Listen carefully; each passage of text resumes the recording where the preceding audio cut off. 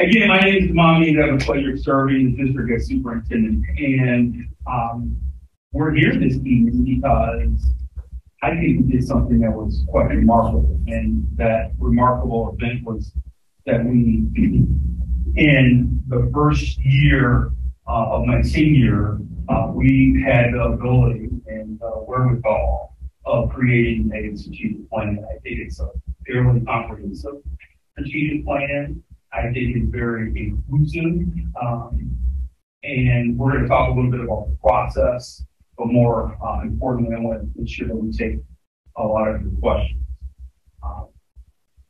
When I arrived in the district, there was a strategic plan that was scheduled to phase out at the 2021 school year. And one of the components that the board asked me to consider was to create a strategic plan that was more metric driven, results oriented than the previous strategic plan. They realized that the strategic plan prior was more aspirational in form. Typically, school districts do create aspirational strategic plans. I think I would encourage all of you, if you haven't had a chance to look at the previous strategic plan, to take a look at that strategic plan and do a comparison of the current strategic plan that we have in place now and what we were operating under previously. And I think that the statement, I'm not making a statement of it's more comprehensive and more inclusive just to fill words. I would encourage you to do your own comparison and take a look at the strategic plan from 2017, 2021, and this one. What you can see, and I think you can't see it totally because of technology, so I'll try to move this.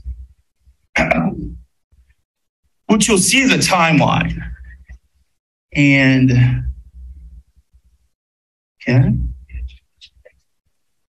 okay. All right. What you'll see is that this process started a year ago. And it started a year ago, and I see some of the faces in the crowd, and some of you came and attended the listening tour.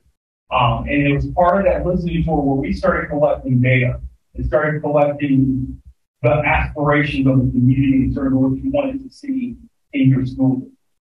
From there, we had a community survey that went out. That community survey was for our school district community, and that took place in January and February. From there, we convened a strategic planning steering committee.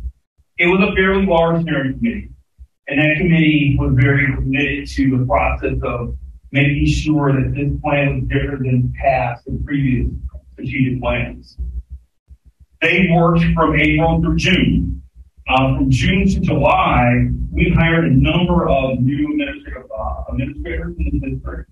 Those administrators from July 1st, technically prior to them even joining the district, had to get their arms wrapped around what does the strategic plan say and how are we going to execute and implement these metrics. And then finally, last month, the Board of Education approved the strategic plan. So that's the timeline. When some people say, well, boy, where did this come from? You have to keep in mind, we've been at this process for a long time. When I look at the different focus groups and listening sessions that I've been part of, we had over 20 listening sessions over the course of the past year. And those listening sessions range from the strategic plan, obviously, to other components of this plan, ranging from how we were going to use ESSER funds to how we were going to select our new administrators. One of the components that people shared with me that they wanted to see in the district was they wanted to have more input and have more of a say. And again, I would just argue in a very respectful but passionate way, compare how the engagement opportunities were provided last year to previous years. And I would venture to share with you that I think there were ample opportunities for people to weigh in and give perspective.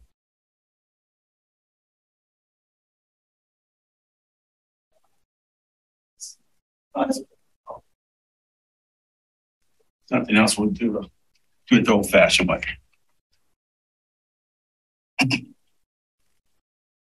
Maybe.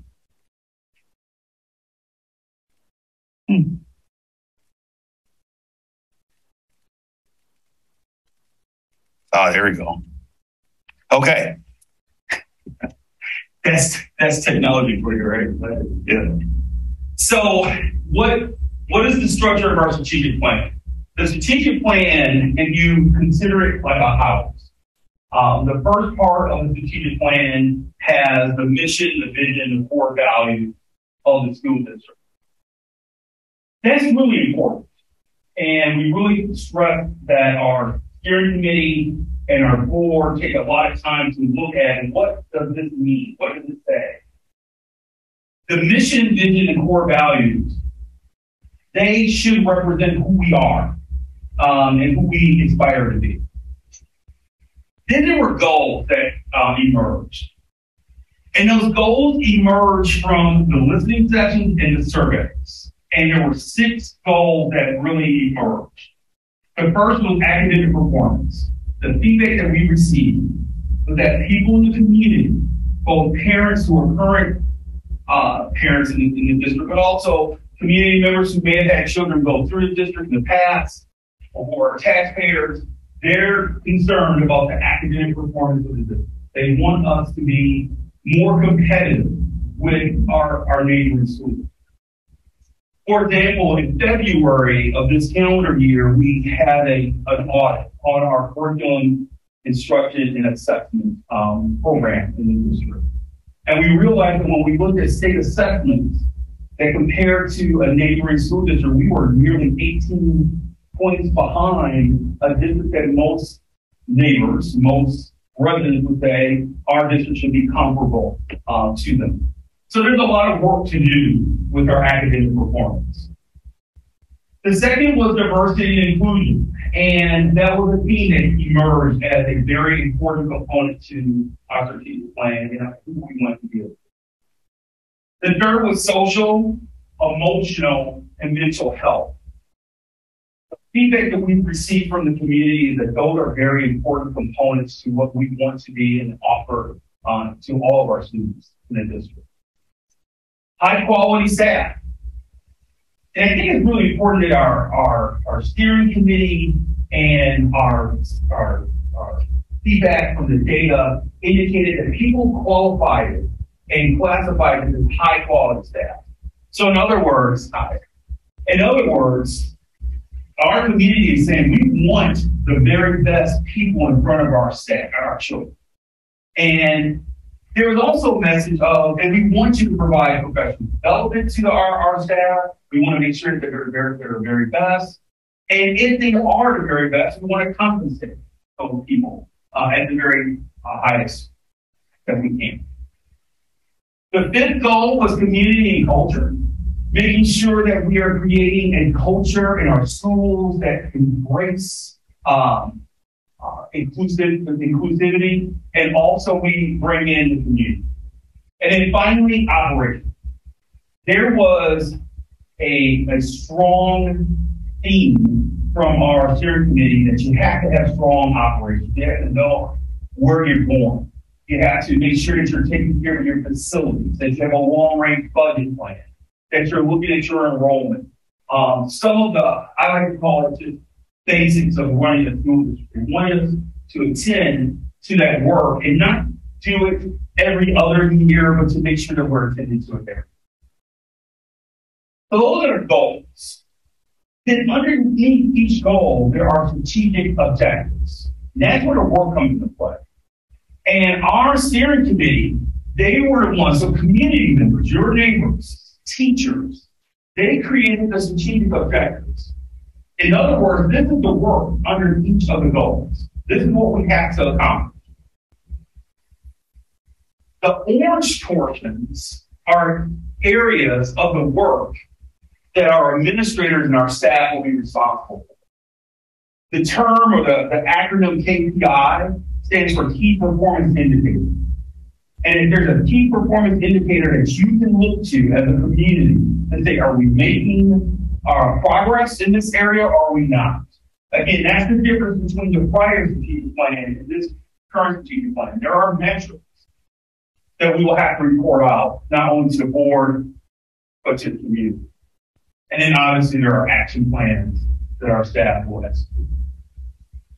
So what's our mission statement? Our mission statement is, as a connected, inclusive community of learners, we serve as active advocates to provide equitable access to excellence. And that word excellent is underlined. Academic and social emotional learning opportunities that empower every student to thrive as passionate, productive, and creative citizens. Now, the steering committee, they, no pun intended, they steered us into this direction with the mission statement. I think it's a powerful mission statement, and it's very visual. You can see what this statement is trying to convey. Our vision statement, that I'm missing one component of the board added something. It is to eradicate inequity, eliminate disproportionality, exceed proficiency for all. And then there was a fourth added, which is to ensure excellence, I believe it is. Give me 1 second, I can tell you.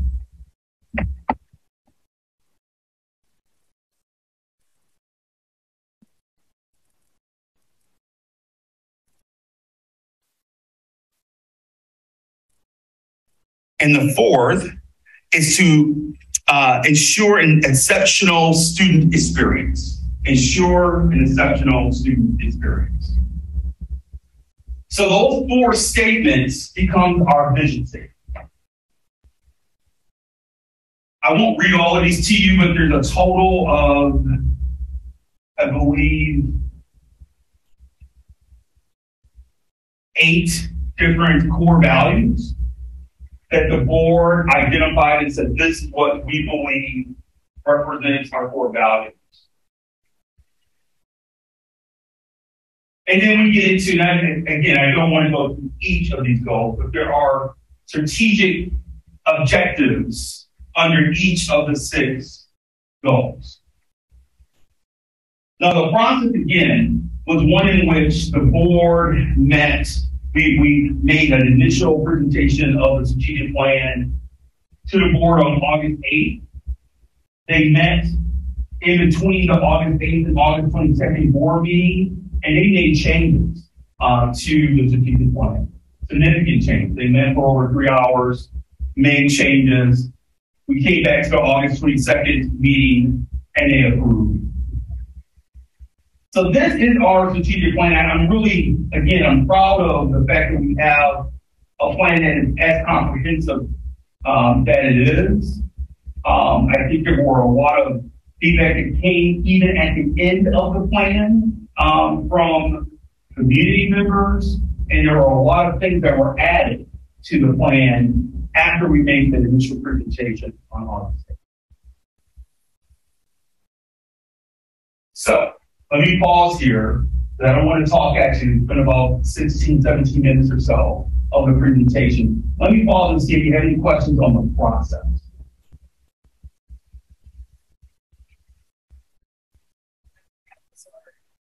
The process.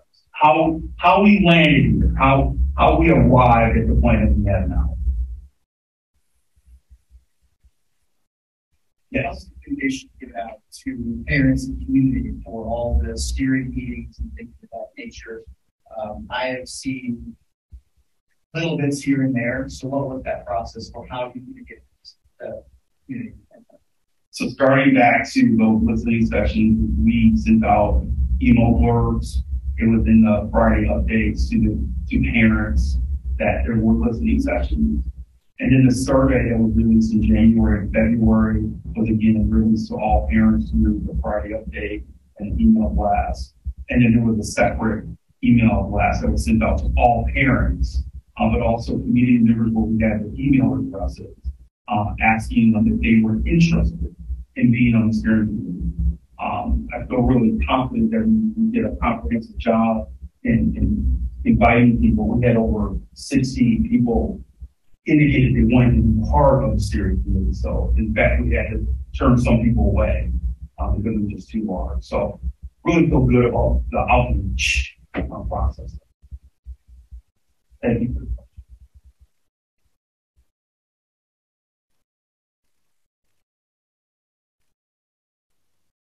You're all, yes. When was the operations portion added? It was added. We didn't have a operations study. We did not. We actually added that after the 5 were completed. And our CFO shared with me, I don't think we can do the strategic plan unless I have an operations component to this. There was also, the steering committee also had a meeting with the CFO where we talked about a lot of the components in operations. How are you accounting for enrollment?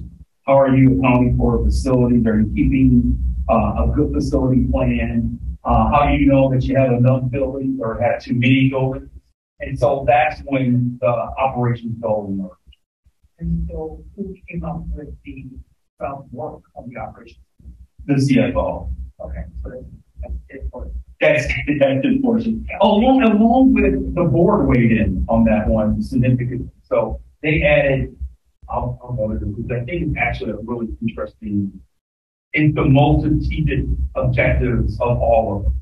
So you'll see there's 7 there and they're very, very specific. It talks about having a 5-year fiscal forecast or ensuring that our operational or fund balance at 35%. These are, again, I would encourage you, take a look at the previous strategic plan, look at this one. There isn't any ambiguity in this plan. But our board then added the last 2 years, where quarterly the board shall review resource management metrics. How much facility rental revenue are we coming up with? What's the purpose and reasons for facility rentals? Are we utilizing our schools appropriately? Are they a hub of our communities? How much type of revenue are we generating from our rec department? Annually, the district will give preference to vendors to participate in partnerships focused on advancing the experience of students. These are all things that have come up through conversations and comments from the community and from board members. And then looking at the district percentage of minority vendors and efforts to strategically communicate opportunities for contractual relationships with a more broad and diverse group of vendors. So that's objective 8, 6.8. 6.9 talks about the board digging into their policy and making sure that they're a policy-driven board in collaboration with the superintendent. Look for ways to be innovative and discuss innovations that can go to scale.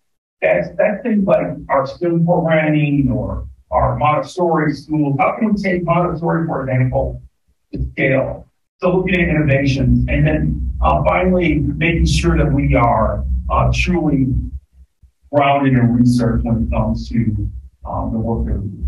Yes. Chat.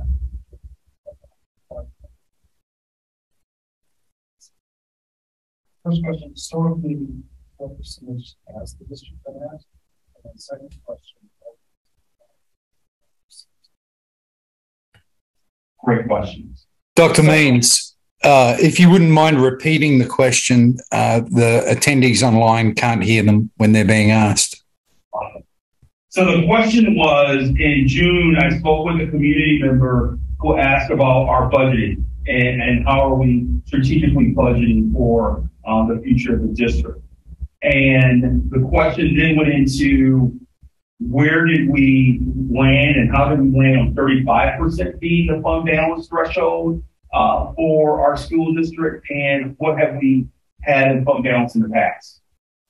So I'll start with the last question in terms of where we've been with fund balance in the past. I think it's fluctuated. It's gone up and down depending on how we've utilized deficit spending in the past. So deficit spending means that you can have a budget, but not have enough in your operating budget so you go into fund balance. And so your fund balance will either go up or down depending on how much deficit spending you do. I'm proud to say that we had a balanced budget that was approved in October. And so by virtue of having a balanced budget in October, we didn't have to use our ESSER dollars the way that most other school districts in the metro area have used. The second is why 35%? We are a self-funded health insurance district. What that means is that we take on responsibility with our insurance being a self-funded health insurance plan. And so the experience of our health insurance can either hurt our overall fund balance or help us. If we're really healthy and doing well, then we'll save on our health insurance costs and then we can put more money back into fund balance. If we have a bad experience, if there are a few of our employees who have a difficult health run, that may increase our health costs, and then overall that means we may have to use fund balance. So that 35%, think about it this way, we have an overall operating budget of about $85 million. And so 35% of that $85 million always kept in a fund balance, or we like to use the terminology with fund balance, it's for a rainy day. It's for a rainy day, either if we have bad experience with insurance, or in some cases that we have to continue to maintain a certain spending level, but we're not getting the type of funding that we need to sustain from the state. So that's where the 35% comes from. But back to your original question. This is a pretty comprehensive goal.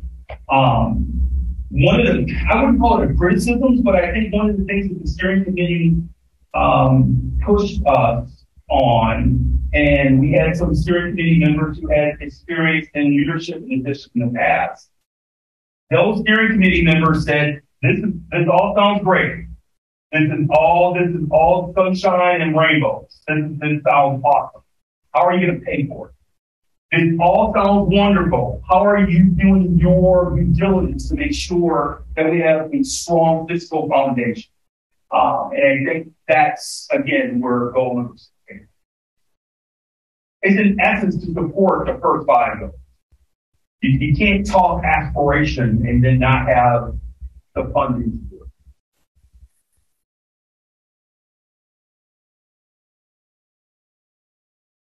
it. Yes. What things externally dictate the amount of money that the state school district brings in? You mentioned state funding. Anything else that would cause that fluctuation to get into 35%? No, other than our self-funded insurance. You have to keep in mind that a school board is an agent of the state government. So they are, I think sometimes we forget about that. The school board is, when you look at the state constitution states that the legislature is allowing local community members to serve as the representatives on a school board, but they are agents of the state government.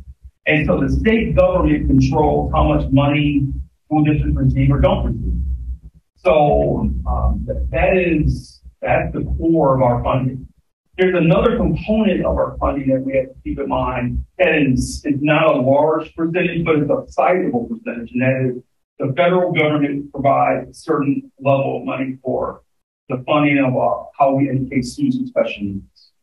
And they have never met the threshold that they promised to give to school districts for funding the needs of special needs students.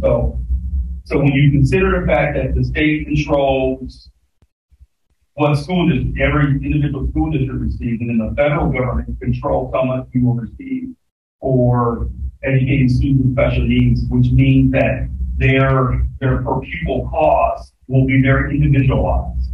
One student may have special needs and the cost may look one way, and it may be a different cost for another student. When you consider that both the state and the federal government has never funded at a full 100% of our needs, it creates what we call a budget shortfall. So, in essence, what school districts don't have the ability to do is to say, we'll spend out however much we need to support kids. They're restricted by what the state and federal government. which makes this goal really important, because the way that the legislators will say that their response would be, you know what? We can't give you all the money in the world. There's not a bottomless pit here of money. So what you have to do is manage what you do have really well. And the school districts that manage their money really well, they're the ones who can differentiate themselves and really become, I think, special places for children.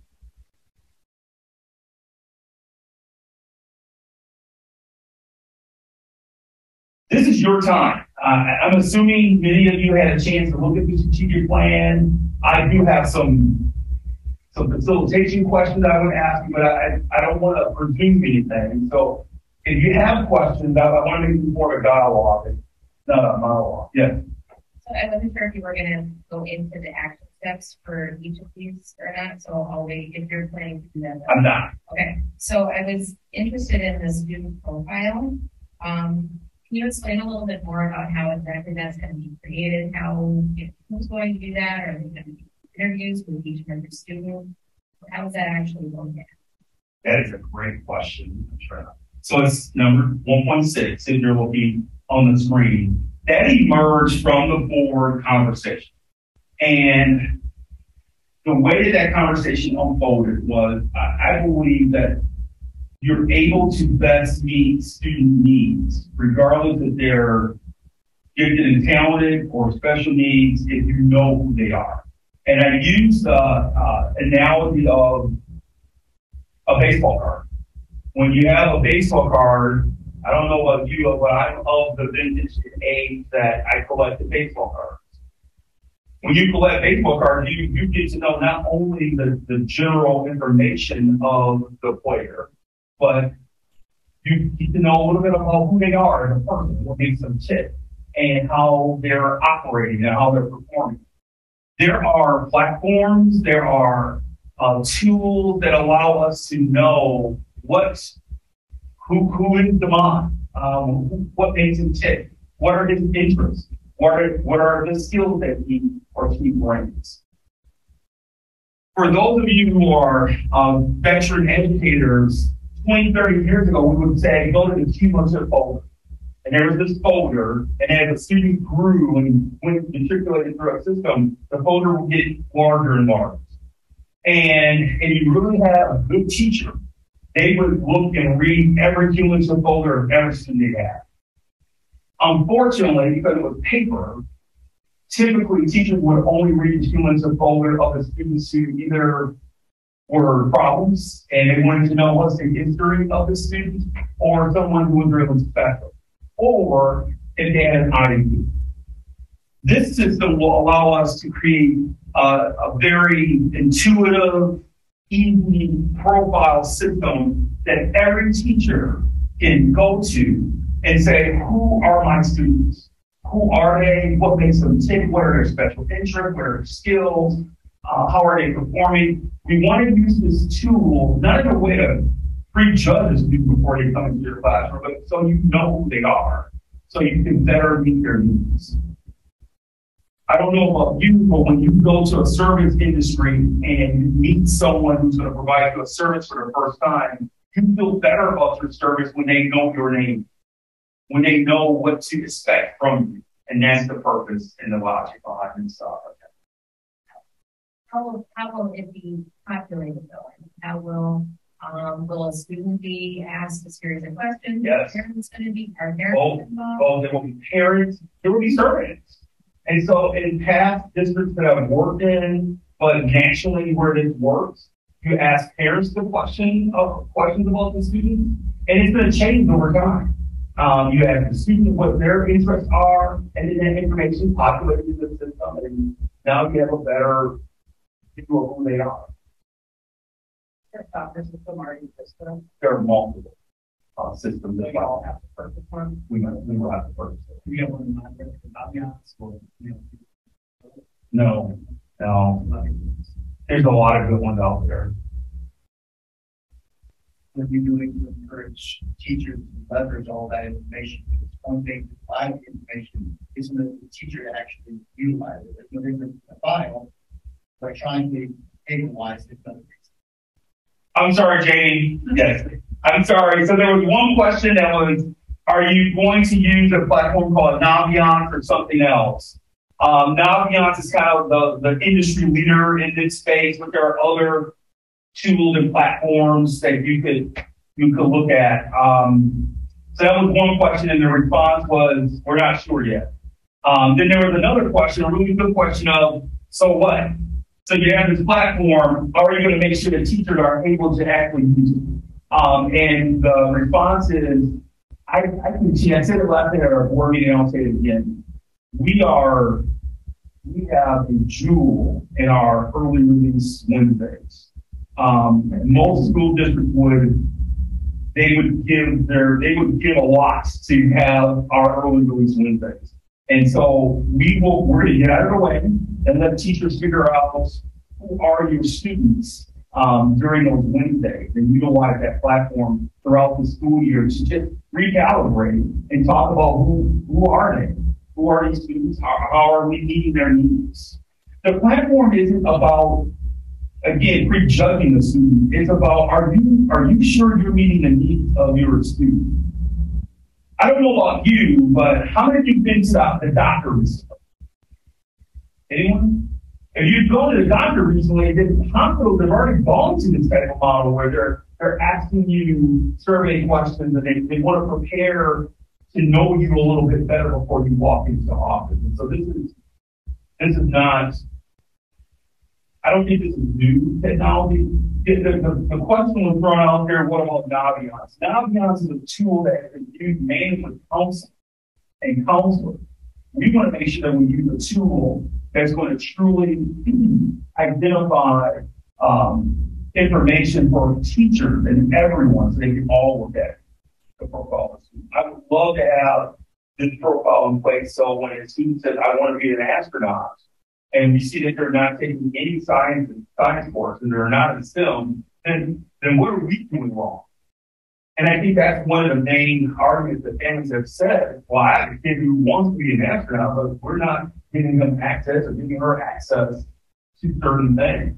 All of our kids have dreams and aspirations. This profile will capture it so that we can better meet their needs. The parents have access to profile. Yes. Yes. So it will be the baseball card. And so every year we'll send home, here's what your student profile looks like. Now you may get the profile and say, that's not the kid I live with. What happened here? I think that's important. I think that's important because there are hundreds of kids who are in our schools, and on one hand, they're saying one thing in school, and on the other hand, the parents and the family on a different page. So if you have a student in that situation, that's an opportunity for you to say, time out. I need to meet with my teacher and counselor and principal because the profile that the survey responses that my students provided and the kid that I'm living with every day, there's a mismatch. And let's get on the same page. Yes, ma'am. So how are you going to target the students that maybe don't have IEPs? How are you going to target their needs? Well, if they have an IEP, you should already be working toward their dreams and aspirations within the IEP. Every child, regardless if they have an IEP or they have a plan for gifted and talented, or generally speaking, kids who are in the middle, we need to make sure that we're meeting their goals. And so this profile will give us the opportunity to actually capture it so then we know it. Back to what the gentleman said earlier, so are you going to make sure that it's used? That it's not enough to have a profile, we have to make sure we provide those Wednesdays where people can talk about it. We also want to utilize the time where these profiles are used during teacher parent conferences. In an ideal world, I would love to have time where teachers and students and families are able to meet one another before school. And you have friends who have children in other school districts, that week before, 2 weeks before school actually starts, it's more of a meet the teacher time. And it's a dedicated 20, 30-minute time period. You don't need more than 20, 30 minutes. And if you have that profile, the student can come in, set up their desk, get a tour of the classroom. You can have a one-on-one with the students and the family and the teacher. In an ideal world, we'll start moving in that direction. It's one thing to talk about social, emotional, mental health. It's another to create opportunity where that happens.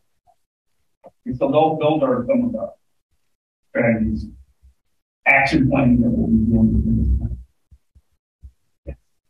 So you mentioned high quality staff.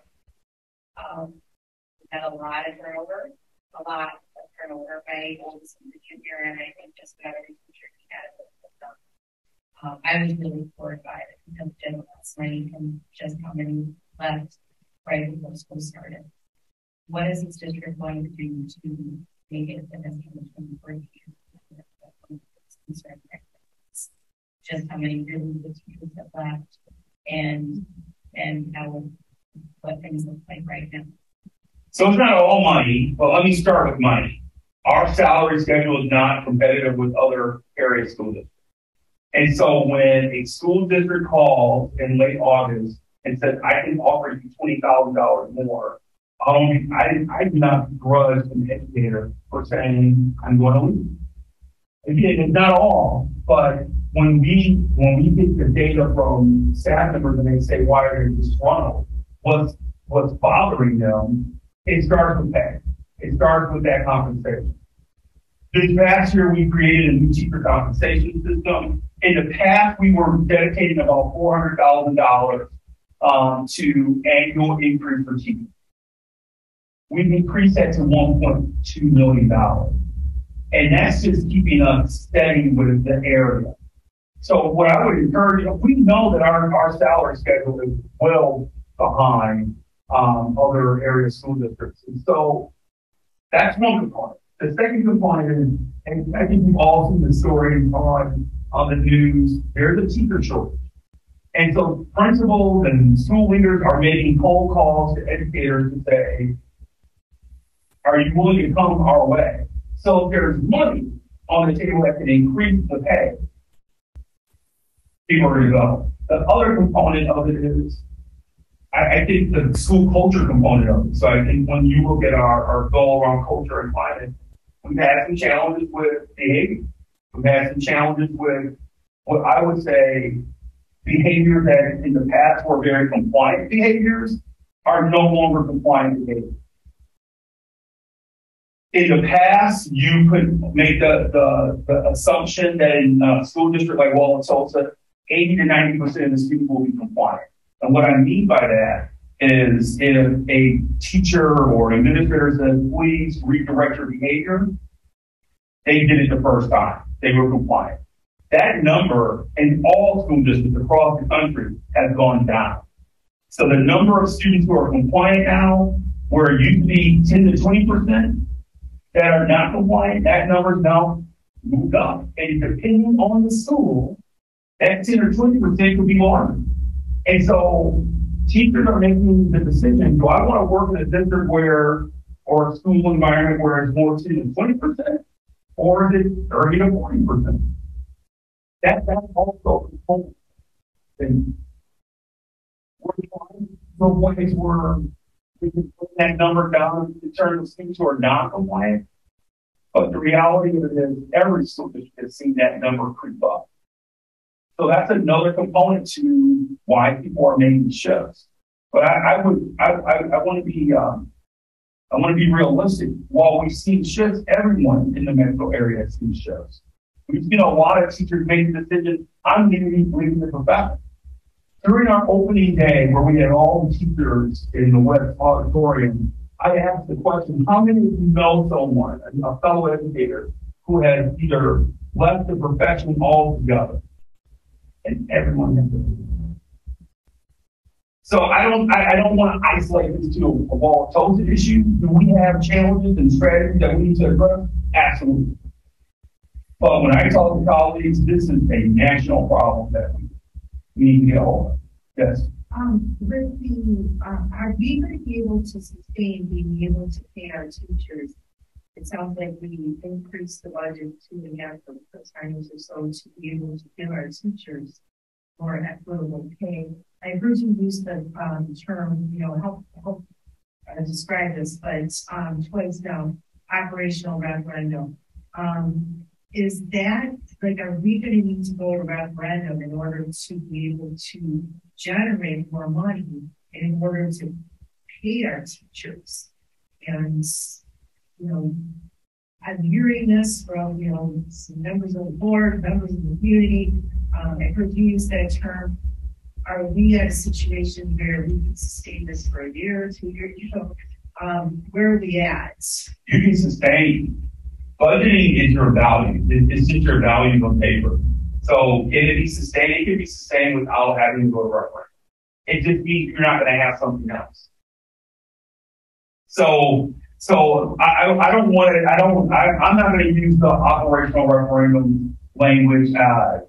From a budgeting standpoint, yes, it can be sustained. It just means we all have to be realistic and understand that we can't maybe do something else. So going back to Ms. Long's original question of, we lost a lot of teachers. What are we going to do about it? Well, and we're committed to strategic goal number 4.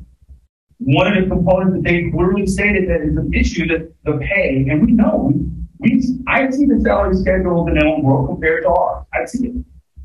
They pay more. I know it. You know it. And so if we want to keep people and not have them get a cold call and say, here's $30,000 more, you have to sustain that $1.2 million. Then the board and I, the community, will have to decide, well, are we going to stay within our means, or are we going to try to generate more revenue? That's a community conversation.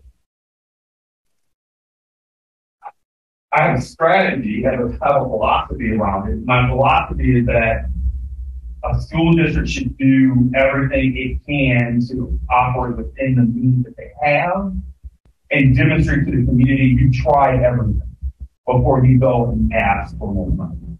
And I don't think we've exhausted all of our options. I don't even think we're close yet. So from a fiscal prudency standpoint, I think there's still a road to go. But we should all keep in mind that road may be painful. So if we're staying within the confines, that means you have to prioritize something because you can't do everything.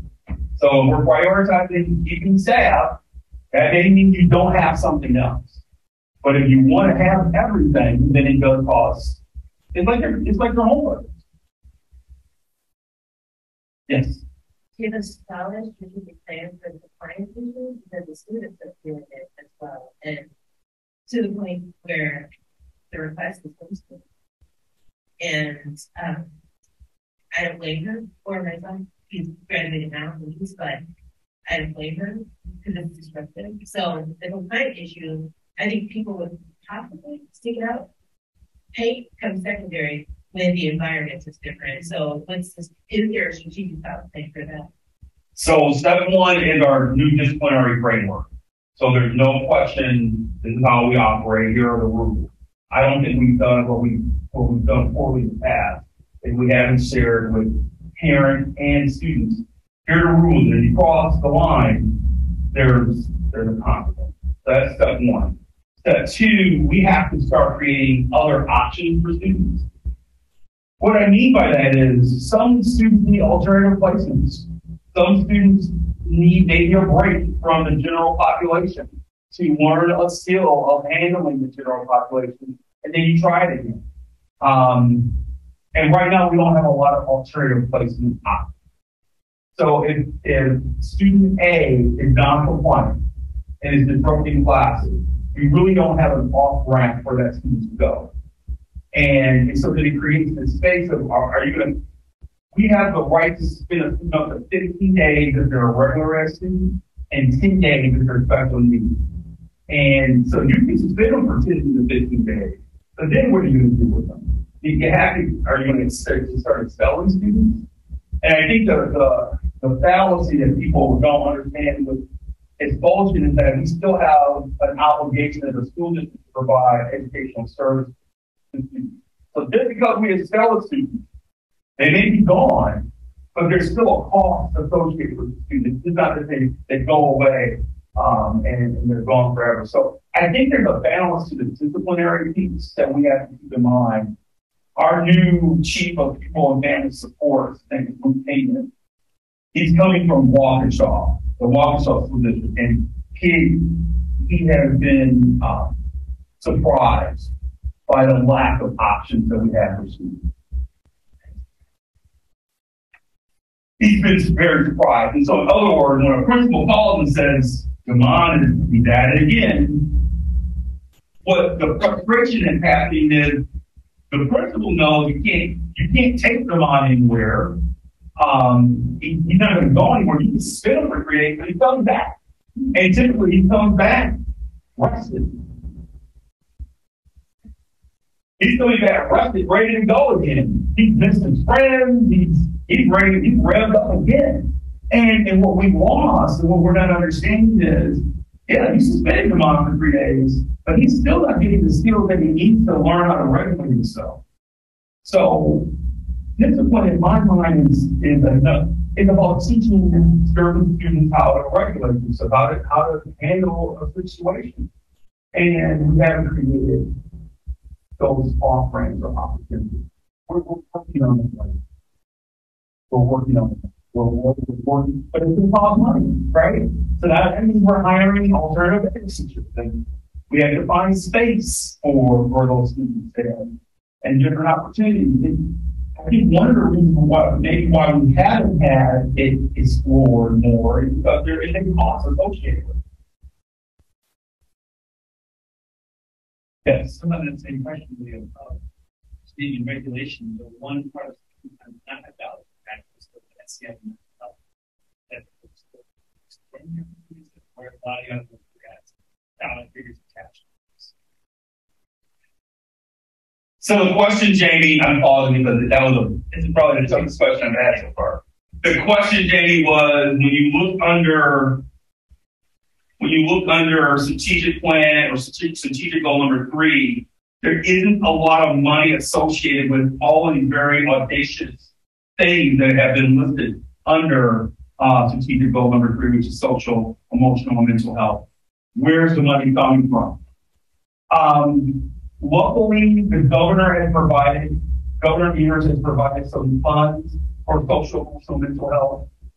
We are utilizing our ESSER dollars for the next 2 years around this work as well. I'm really proud of our counselor at Madison Elementary School. He wrote an amazing grant for restorative practices, and we received that from the Department of Justice. And so that's really exciting. But we're going to have to make room for these efforts soon.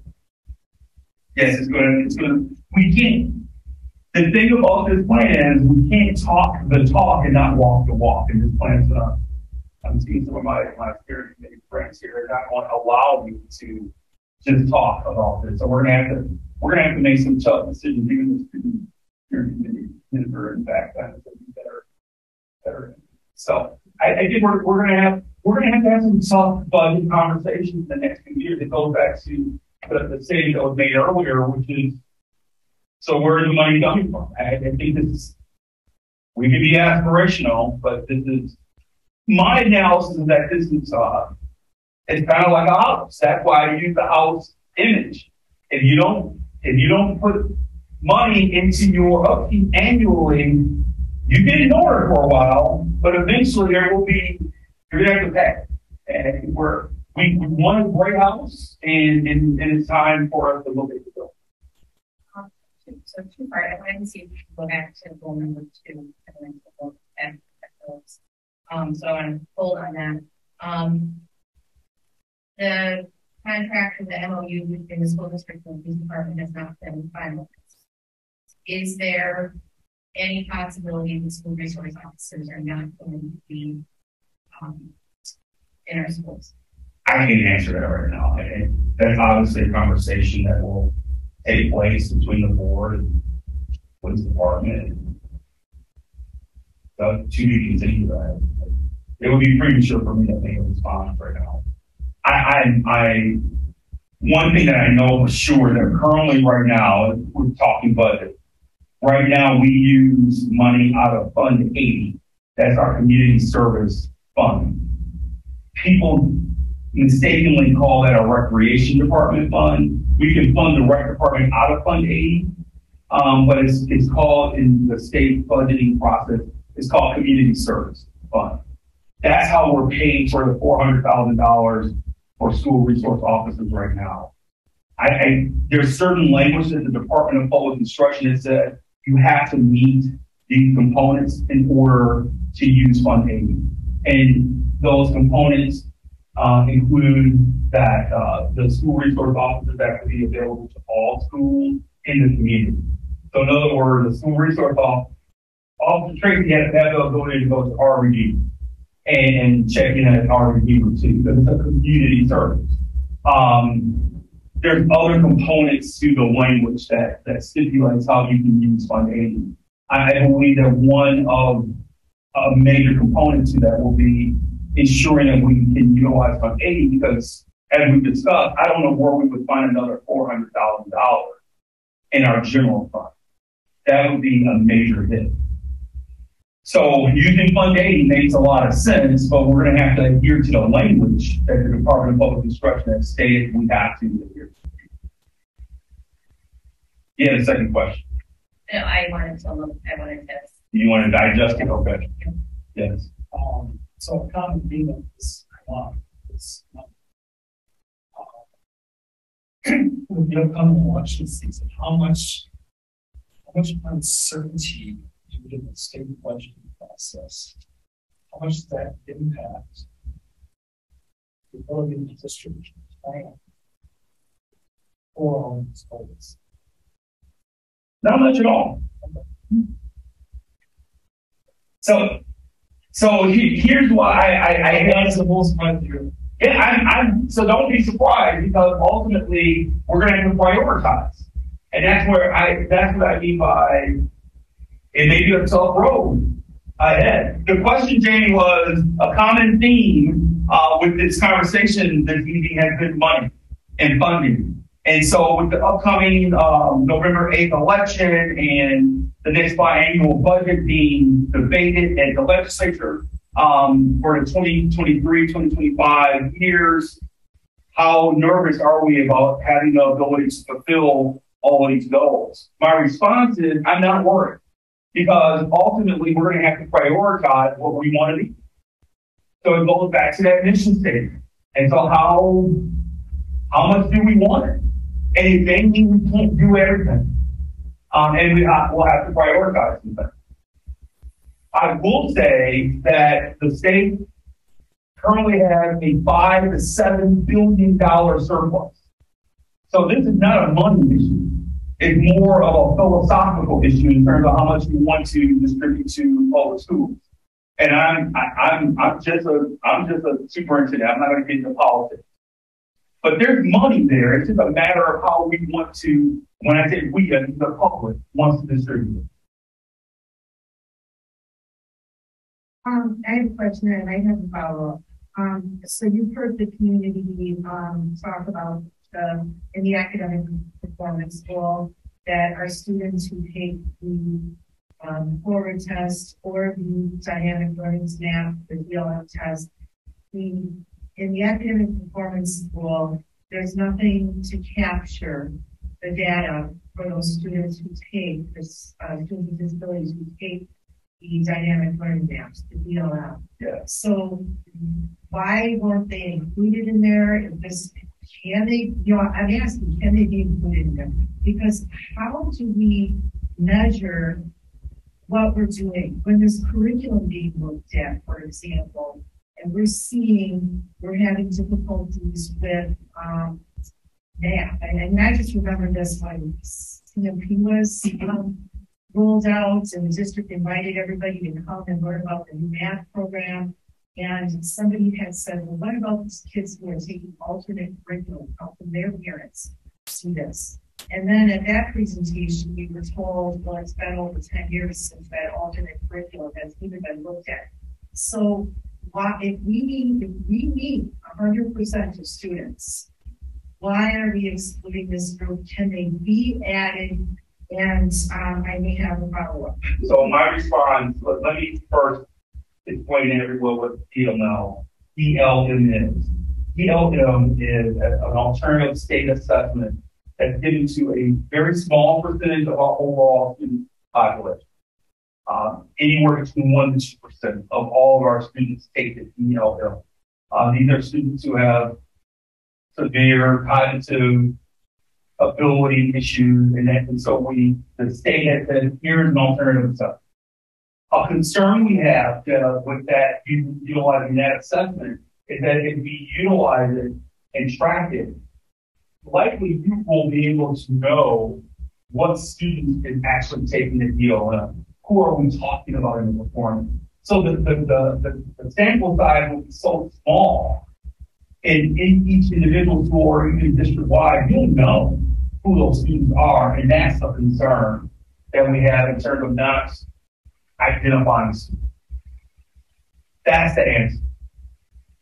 It's unfortunate because then how are you going to track? So the special education, the director of special education can still utilize the DLM data to talk about the performance of the special education department. That's not exclusive to this strategic plan. So I would respectfully say that when we're talking about 1 to 2% maybe of our entire student population, I just don't want to identify those students when we start disaggregating data. Because part of what we're going to do is look at DLM data at Roosevelt, DLM data at Whitman. We're going to start, when you start looking at the data from that small sample scale, you're looking at maybe 3 to 5 students. People will know who those 3 to 5 students are. I don't want to expose those students. That's a major factor behind it. I don't know how people would know that. Because if we're looking at 1 to 2%, they would. I think they would. 240 kids in the district, we have about 7,000 children. And it's, so can you just have it on the dashboard as all of them? You know, instead of separating it out by schools so people can see how are we doing with this? I mean, I have a student who takes DLF. She reads her 5th grade with reading level, you know? So, and performs math about that. But she didn't need her math book. And as I look at this, what's written here, IEP service for proper measurement. So are we even tracking who's not meeting their goals? Absolutely. But where does the community see in a large format, you know, 80% of students with IEPs did not meet goals, or whatever the percentage is, so that we can address this? Because I feel that it's just not right that we have, I get what you're saying, that to separate it out by schools, but if we took 70 to 240, however many kids there are, 1 to 2%, and put it as, here's the stats, because doesn't TPI puts that out there, right? So they, per district, you know, Per district. Yeah, so why can't we have that on our dashboard to not so specific down to 3rd grade at Roosevelt, you know, or whatever, but put that out there because otherwise we don't feel included.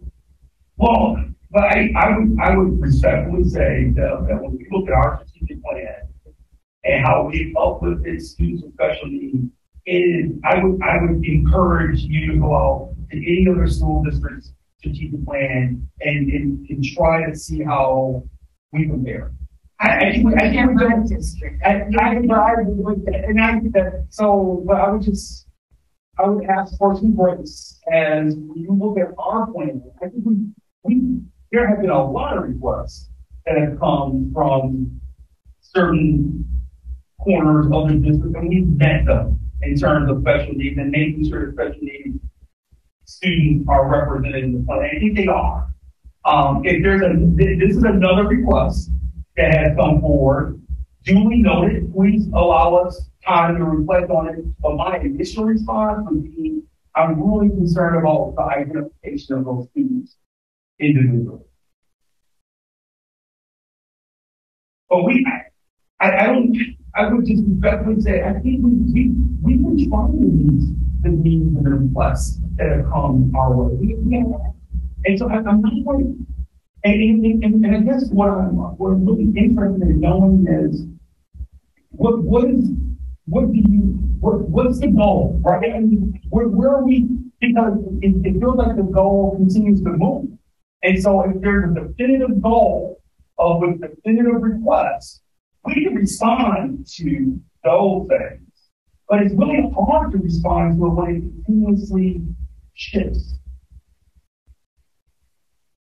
It continually shifts. I think that, and we talked about this in a couple other meetings, the special ed parents have not felt heard for a lot of years. So you put all this great stuff up, but we're guarded because we want to see our kids, we want to see the needle move. And like I've had a student on an IEP since he was 3, and it has not moved. So I would say to you, and my husband has said, let's take them off. Let's save you some money. Because if we're really not looking at a plan that's working for the child, or isn't moving, or the goals aren't measurable, and we're not seeing progress, then we're wasting your money and you're wasting my time. So I guess that's kind of where parents are kind of at. Like, I think it's great that you have included us. Thank you. Because we haven't been held included. Right. But we're guarded still. And we're still like, we have been promised things and things have not been ever received. And so I've had some hard conversations with folks. I appreciate all the new staff and the challenges that they have and what they're faced with, but we need to see progress. I have a son in 6th grade who they don't even know what level he's at, and that's not okay. You've been on an IEP since you were 3 years old, and in this district the whole time, and we don't know. He started at 0% this year with follow-up IEP to come because we don't have any measurable data on him. That's just one child. And I'm one loud voice. I worry about the parents that send their kids to school and the idea is that we're doing it great in Tosa, and I think most of the time we are doing great things. But what about the parents that aren't as loud as me and aren't asking the right questions or are just trusting the school that they're doing the right thing? And then you look at it and you think, wait a second, the kid can't read very well, can't do math very well. So I think Deb and we see this opportunity with all this new staff, and you're a new set of ears. Right, and I appreciate the dialogue. I would just ask that, so the dialogue and the compromise and collaboration in 2 ways. And I think we've demonstrated in 1 year that we're listening. There are structures in place that demonstrate that we're listening. Candidly, the way that an IEP works is that if the goals aren't being met annually, my question to a family would be, so who, and I've had this conversation with the 2 of you, then that's a systemic problem that should have been addressed before the mom means a lot. So we're going to just talk brass tacks. The reality of it is the IEP process is one in which there are goals identified every year. And if you're sitting down with the case manager and for 3 years in a row, progress isn't being made, then you should have the ability to go to that supervisor, that IEP case manager's boss, which is the principal, or the person who is above the principal, which is the director of special education. We have that structure in place where you can have those conversations and something will happen. I'm so sorry that wasn't the structure before. I'm actually aghast that wasn't the structure, but I will take your word for it that that's not what happened. But when you have an IEP, you have something that's actually different and unique from other students because you're meeting with a case manager that every year saying, are we making progress or aren't we? Either on the TLM or on the other goals that have been set on that plan. And if that's not happening, that's a reflection of the staff and the principal that's here. So we're aligned. I'm aligned with everything he wants. And so when it's not about the DLM and the score of the DLM, but what percentage of IEP goals are met out of all the IEP goals? I think that's something that's valuable and can be part of a lot of stuff. And actually, I think that gives you service delivery better than the DLM. Yeah, and that's true. That's what I mentioned. Is it 80%? Is that something that can be put on the dashboard? It can be part of a milestone. Or milestones, yes. That district-wide X percent of IEP goals are met. So we can dig in deep and look at that data and see, is it math? Is it reading that we're having problems in? Like which types of goals are being met? I need that goal. I need that milestone as well because I'm as disappointed as you. So I want to be very clear. I share your disappointment. As soon as I came to this district, I told you where our line. I have the same average. And so I think that's a better way of capturing the productivity and forward movement of a special education department versus DLM. DLM is just going to capture a state assessment score for a certain amount of kids. The percentage of IEP goals met for all students with special needs who have an IEP, that's a pretty powerful metric. That's a pretty powerful metric. So if we say 80% of all goals, now I want to make sure, I want to be careful. If I want to get more thoughts to it, but I don't want our staff to lower the bar for the goal, right? So I don't want that to happen either. I want them to reach for good goals, but I think that, and I'm asking you more than anything else. You don't have to respond now, but I think that actually addresses what you're asking for. I agree with that. And when we talk about disproportionality and these achievement gaps, are we lessening the gap for students with disabilities? Right. And how are we measuring that? I like that much. Well, chew on it. You got to chew on it. I'll continue to chew on it. I think that's a more measurable milestone. One next one. Then you can really see where the breakdowns were. Okay. Is it a certain case manager? Is it a certain principal? Is it a certain building? Right. Is it a manual curriculum that's not working for our kids with special ed? Because right now we don't know. Exactly. We get that frustration. Is it a math curriculum or an English curriculum that doesn't serve? And then you can kind of read the belly. Right now it's just a black hole. Understood. And I guess that's where the frustration is. Yeah. Let's keep going on it together. But that's where I would land. I would land on more of what percentage of IEP goals are being met annually. My only challenge with that one also, again, let's think about it together and collaborate on it. I don't like annual goals. I like to be able to check the quarterly. I think when it's an annual goal, then people forget.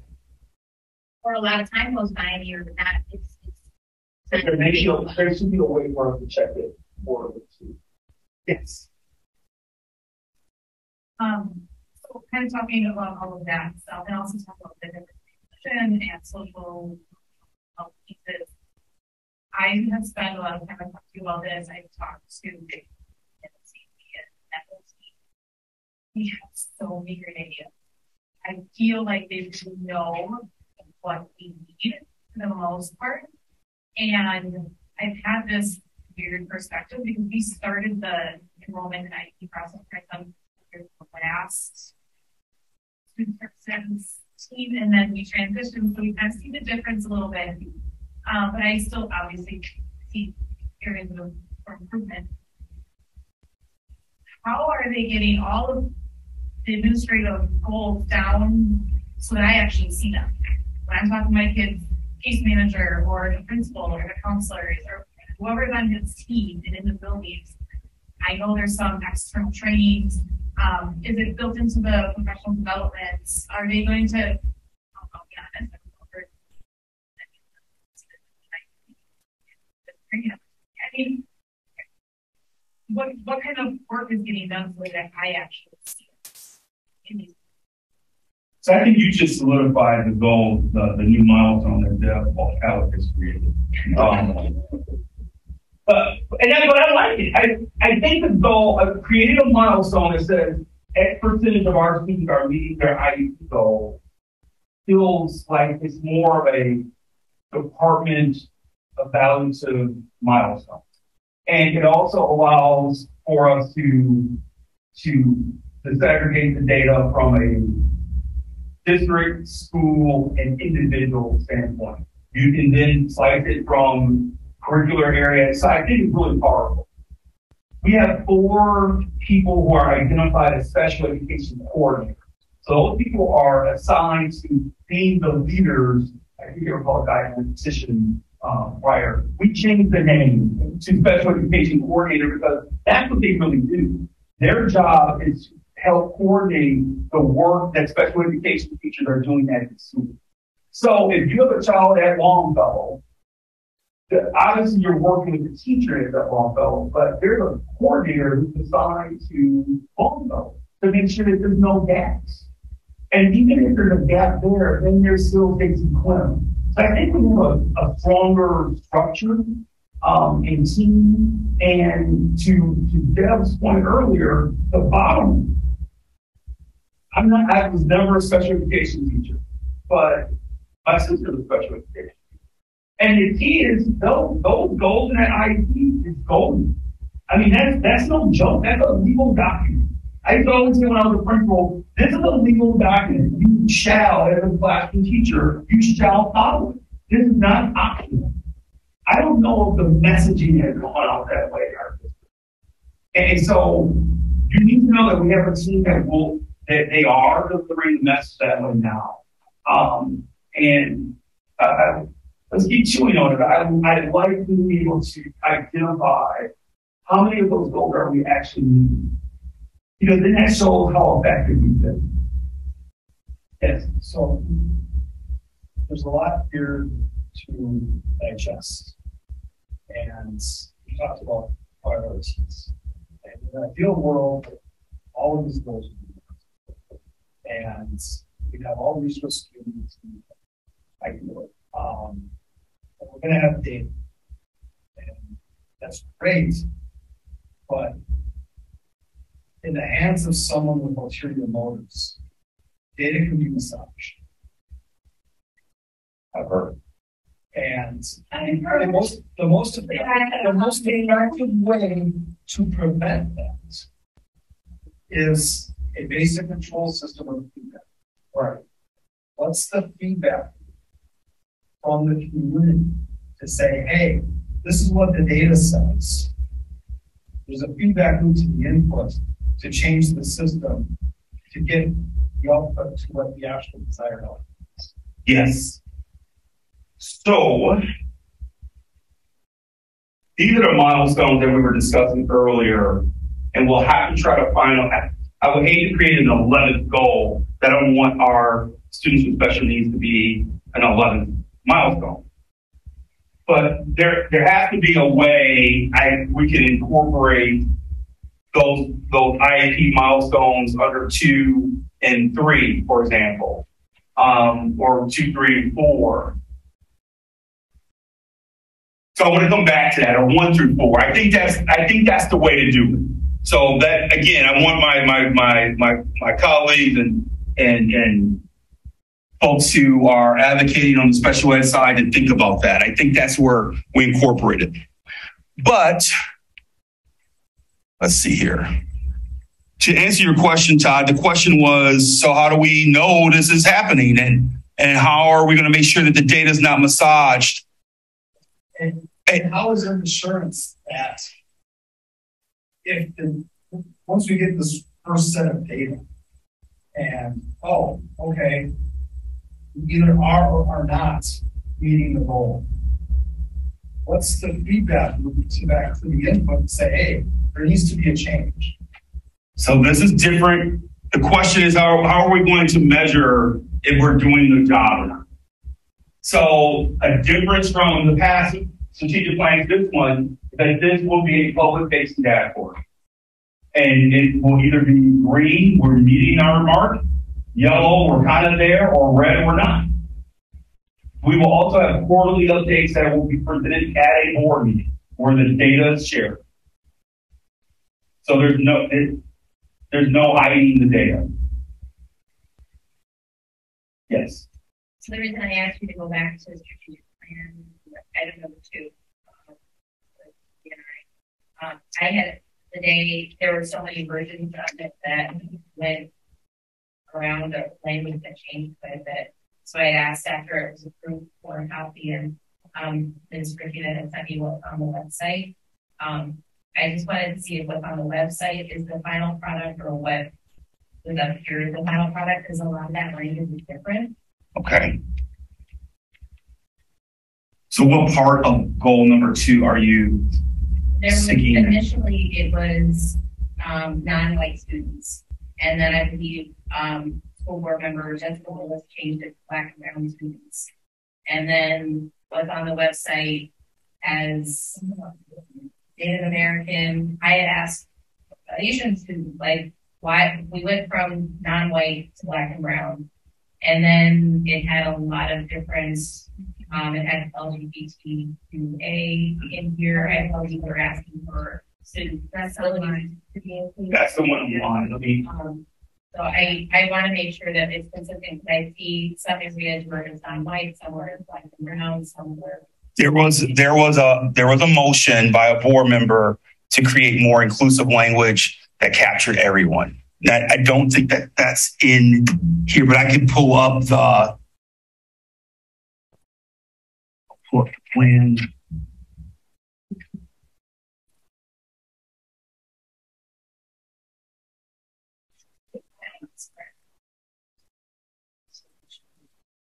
There's a piece can I tell them.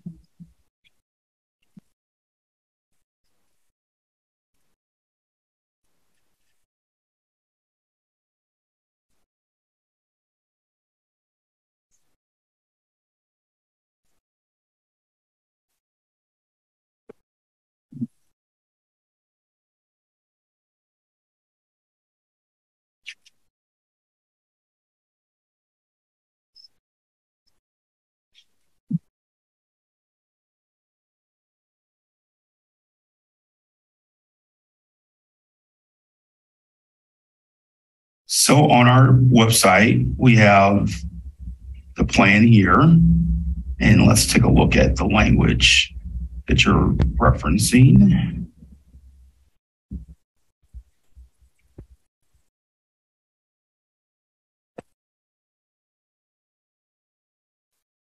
So I think you're speaking of strategic objective goal or strategic objective 2.1. So this is language that the board accepted as their final language to not point out certain groups, but to be more inclusive of all. Mm-hmm. Okay, but this version that I had. Yes, I'm sorry. Yes. No, that's okay. It just didn't not right. Wanted to see where we could settle. Yes, ma'am. So where it says immediately begin to implement strategies and programs, are there KPIs for that? Like the media told me, no. And what programs? So our director of diversity and inclusion is starting the process of increasing representation of staff or students and staff in the area of our district. So I think it ranges from special education, from gifted and talented. I think we had a presentation just last night where we saw that our gifted and talented program is 2% to 3% of our students in gifted and talented are students of African American descent. When we look at our student government, I think those are the immediate actions that are taking place. So we could talk with the director of the diversity and inclusion about the immediate implementation of strategies and programs for students, for example, with disabilities. Since the goal now says immediately begin to implement, can we start working on that? I would say yes. I would also caution you to be prepared that person may have to prioritize. There's a lot of different student groups in this description. So I would just ask that we make sure that we prioritize and allow that person to prioritize which groups are in the greatest area of need for. I didn't use the word rank. Well, I know, but it doesn't prioritize people. Well, but we have to prioritize the work. So I think that's where the balance comes into play again. With a strategic plan, you can't do everything at once. And so while you have this very noble strategic objective, I can't imagine our director of diversity and inclusion doing everything at once.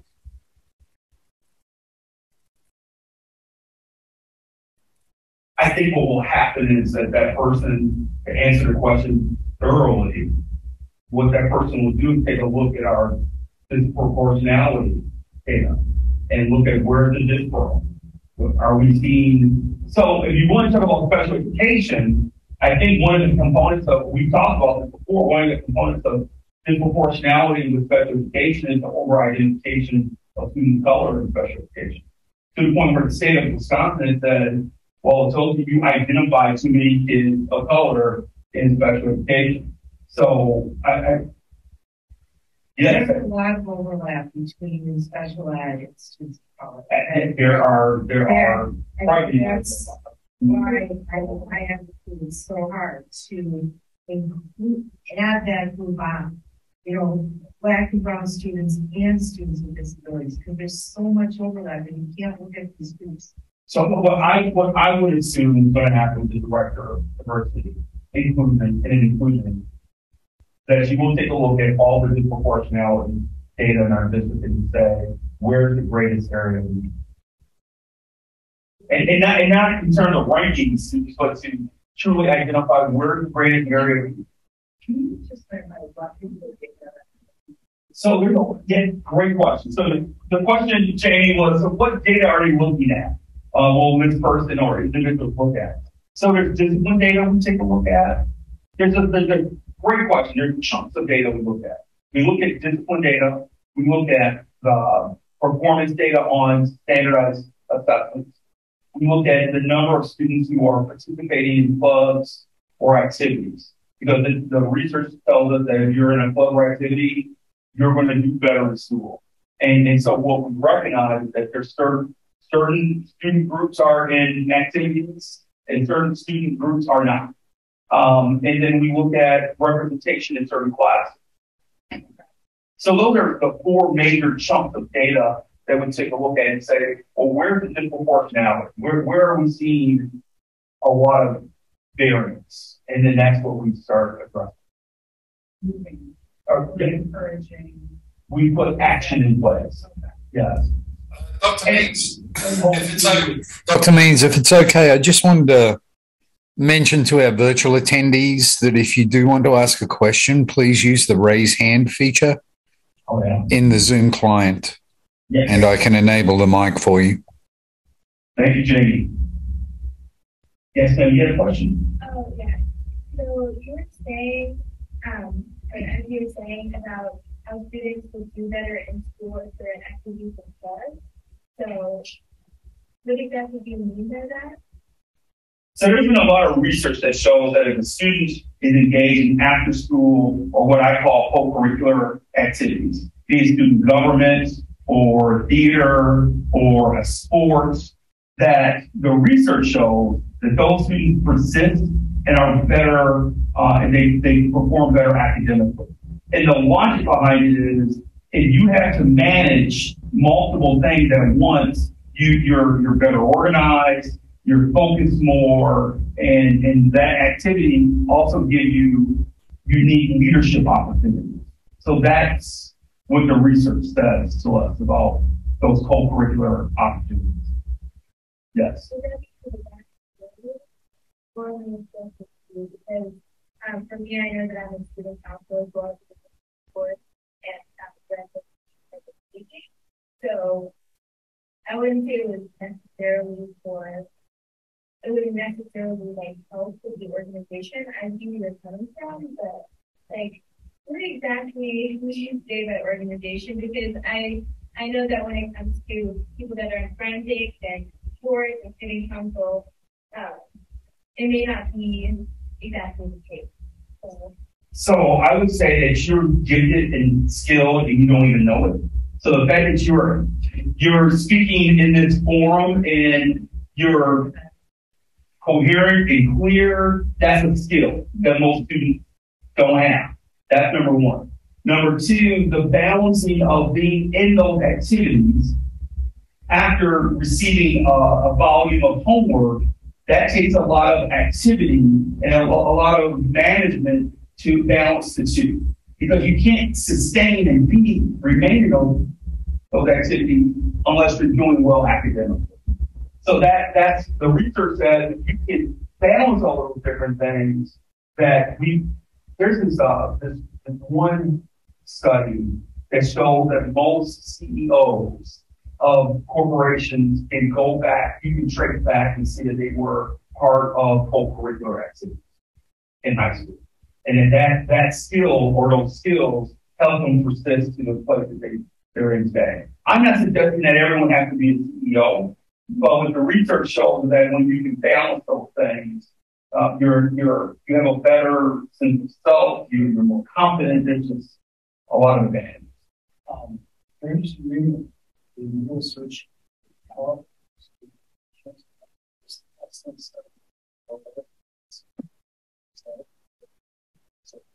LGA, yes. Yes, sir. Oh, is there a question? I'm actually pointing because there's like 7 trains or so. Yeah. Bullet point. Yes. Mentioned increasing the hiring of non-white employees by a certain percentage every year. What happens if that conflicts with the other major goal, which is to hire the best staff possible? So what if the 5% is not achievable? Which one is the priority? Priorities. We're not going to hire people because of who they are. We want them to be high quality staff. So that's why I'm asking. If 5% is not achievable in a certain circumstance, it could happen. I don't want to presume that it can't happen either. I don't know. But I'm saying it could. If that situation happens, we're focused on the best and the brightest for our students. And then, in addition, if we can also hit that goal, that becomes a priority sector. Or is it, do you see what I'm saying? No, I don't. Well, I think that maybe a partial answer to that.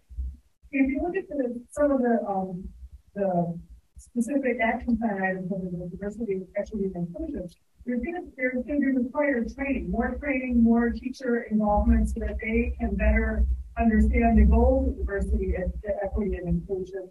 And that can help if for some reason the new staff doesn't meet the percentage that you have set up for BIPOC people, then at least the people who are coming on will be better trained and have more experience.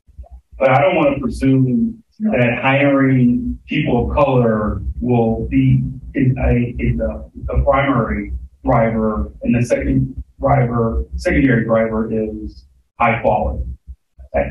Right. I think that's the point you're trying to make. Those could, in theory, be conflicts possible. And I want to make sure there's clarity of that. If there's zero applicants of non-white, and you're saying, well, we have a goal of 5%, what are we going to do? I understand. Right. Correct. This is not about an affirmative action statement. It is leading it is. We believe that we can hire high quality staff who are also diverse. And we're not, and they're both primary drivers. One is not primary, one is not secondary or tertiary. They're both primary drivers. They're not in competition with one another. Yes. I don't know if this question is, but so are you relying on the people that are hired, that are diverse, to bring the diversity, or are you including all of your staff? Is there a plan based on how that includes all of your staff and kind of educating and alerting instead of assuming that the diverse staff that you want to bring out, teachers, staff, whatever done, would bring the diversity, would bring the inclusive knowing how, the know-how. Because it can assume that those a diverse background will know how to engage that Or interested. Are interested or know how to engage it. So are you or do you guys have some sort of thing in place that kind of I don't know if it's about there, but kind of helps everyone to understand what that means, because it can be confusing because like people can get played. Yes, there's a objective.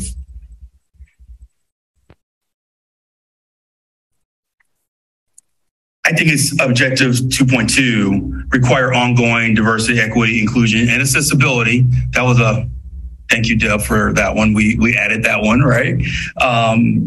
So that is, we talk about training and monitoring that implementation throughout for all staff. Yes, sir.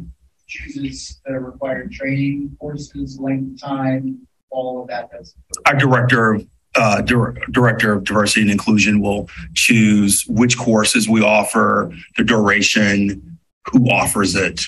That will be. That was not necessarily up for a committee, or it is. Well, there will be a diversity, equity, inclusion, and accessibility committee, and but the director will bring forth recommendations and move forward and keep that committee updated.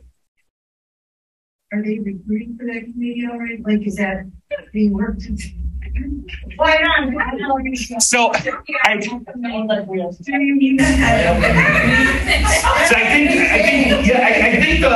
the recruitment process for a number of different committees will start. I'm really happy that people are excited about the opportunities for engagement. And again, I like to point out how we've actually expanded the opportunities for. So it's a double-edged sword, right? I mean, so we've opened up the opportunities, and now people are really revved up to do it, and that's good. And I would just ask that we keep in mind, these people started July 1st. And so when you think about starting July 1st, and I know for some of you who've been waiting for a while, you're like, I don't care. And I get it. I would just ask that you give them some time. And again, and I also say, I'm being humble and respectful, because if you've been sitting on a bad experience for years, it's hard to hear someone say, well, they just started July 1st. You want to see action. And I think the other component to it is when you get a glimpse of how they're different and how we can be different, you get even more anxious. And so I understand, and I think that's good positive energy that we have. I think in the next month or so, they're going to start rolling out invitations to the community for, these external meetings. So, for 5%, we're right now. I don't know. And then as far as the disproportionality, where do we have that data, or is that data that? Oh, we have it. We have. Yes. For those four big chunks, discipline, student performance, or assessment, we have it. We know what it is. We know. Well, for which for all of the we know for all of our groups. So again, talk about the four major areas: discipline, student performance on state assessments. We take a look at activities and co-curriculars. Fourth is representation courses. And stating what type of course. We know what those four, what this pro is in those four areas. We know right now. One of our, I'll give you some insider information. So last school year, we had a researcher from Vanderbilt University come in. He's a well-respected author. He said that he gives keynote speeches to students all over the country with that data before he states that our disproportionality data in those four major areas was some of the most stark data he's seen nationally. So if you are a student, if you're a certain student, you're generally speaking, you're doing well in all those.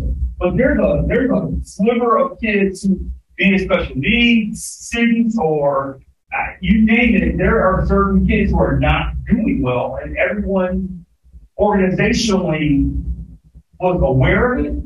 That's why this strategic plan. I've heard people use the terminology that it's aggressive. Yes, it is, because I think we have aggressive kids problem that we have to address. I think open enrollment, because again, I don't want to like step on the open enrollment people, but when we see them included, we see them in activities. I mean, you might live across town and this is your school. So are you going to activities? Are you going to the clubs? You know, right? And I think I don't know if they know about it. I don't know if it's aggressive. Yes. The question was, our open enrollment students, for our virtual listeners, do they know that they can be included as well? And do they know that there's access and resources? And I think there's been somewhat of a breakdown of communicating to them what's available to them. Yes, ma'am.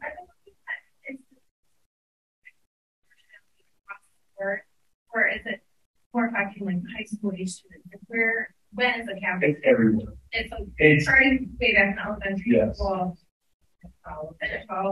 It starts in elementary and continues to grow as students matriculate. So the question was, where is the disproportionality located? Is it mainly high school? Is it middle school? We see it grow throughout the district.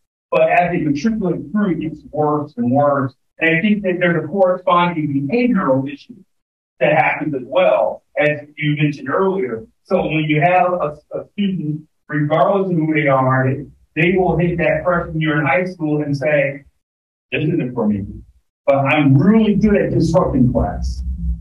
That's a skill I have. And so that's why we talked about earlier that profile. I would rather have a profile that says, Damon has leadership skills. Now it's negative. He's using it in a negative way right now, but he has the ability to turn students around. If we have a program that can solve the skills and gifts of all students, maybe we pull Damon to the side and say, Damon, instead of getting the class to turn up his teacher, why don't we put you in a leadership program? That's the power of a profile system. Yes. So to your point about the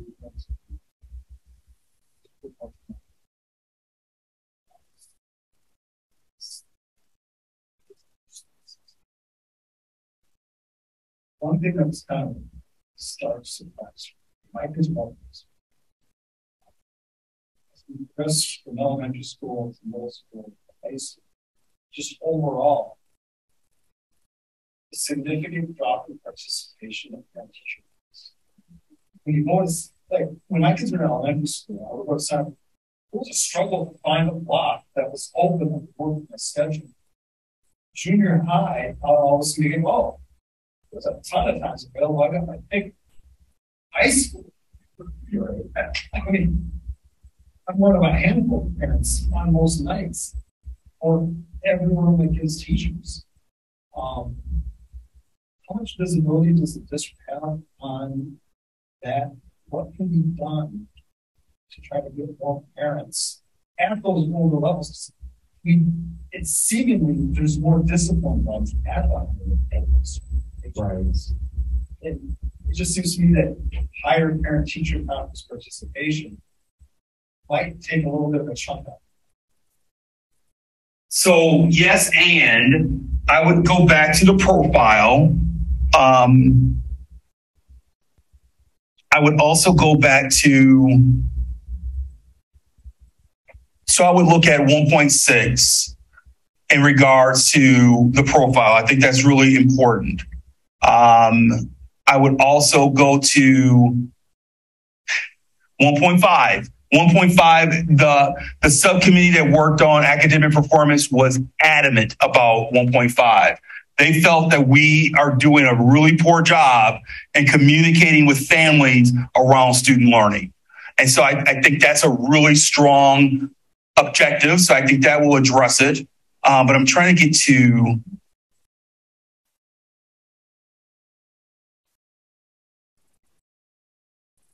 see. I really think that 1.3 provides us some opportunity as well.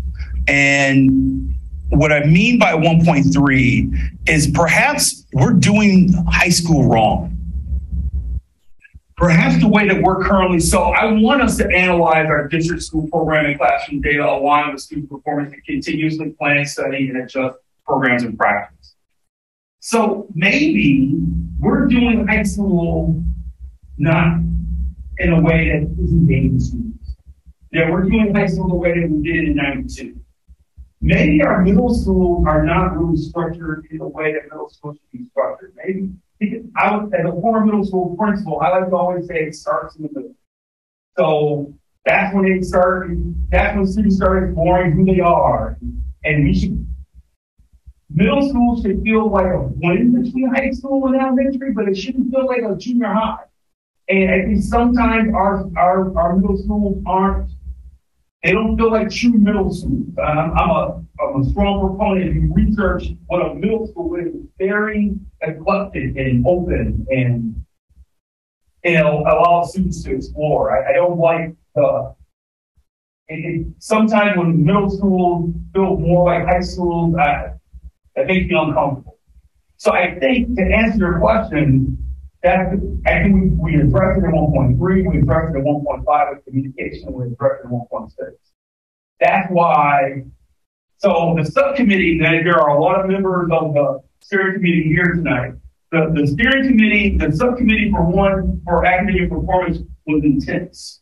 They were very explicit in making sure that this stuff happened and that the language was such that there wasn't just going to be talk, but there would be changes in our academic program.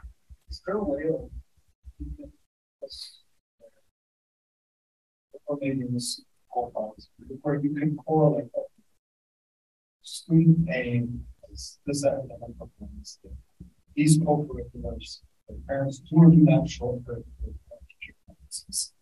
Kind of amalgamate that some metric that says, okay, that's not this kid. Right. Versus, okay, that's not this kid. I think that you have to start with the organizational mindset of thinking that way. We're there now. We're going to start. So just having the structure.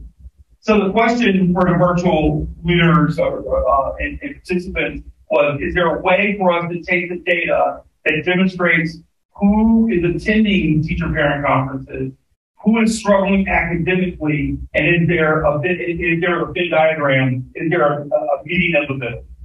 And yes, but I think it starts with us creating an infrastructure where we're collecting data to say who's showing up and who's not showing up. And we're going to start collecting that data more with an intentional lens. We're just not we're going to collect the data to say, so then we can look at it. Yes. Yes, ma'am.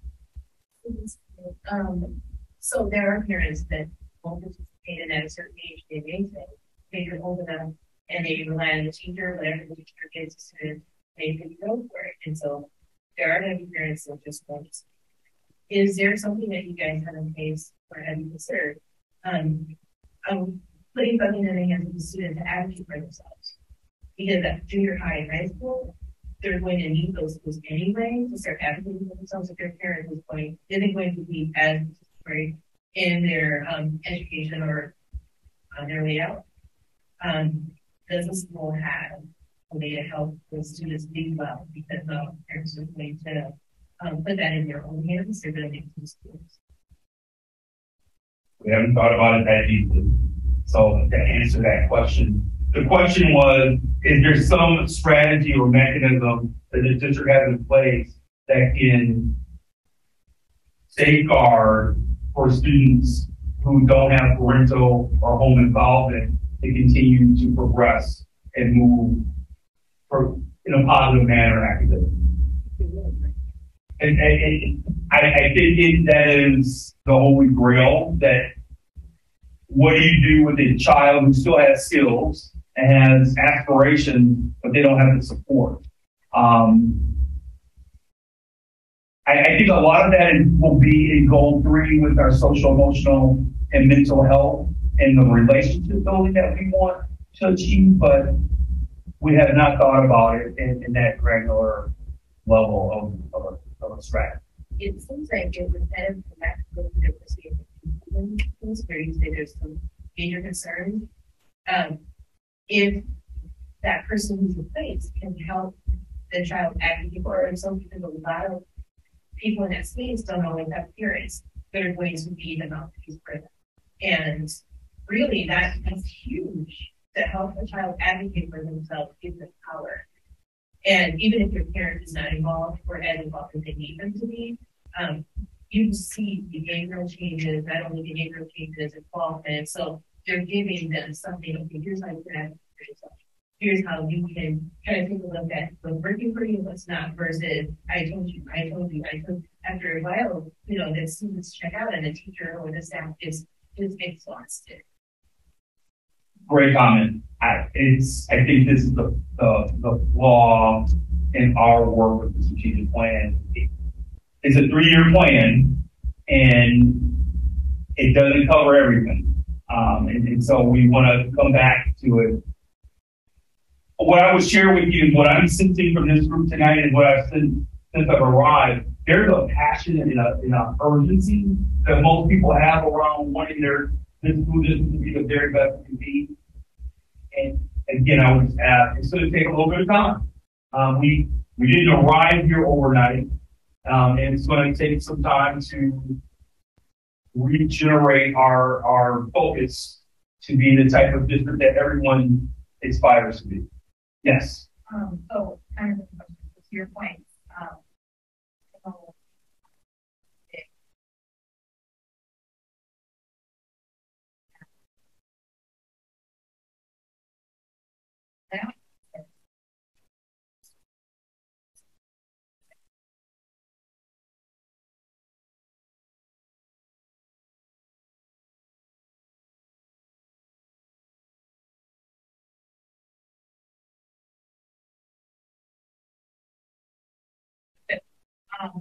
you made a comment that maybe you would school run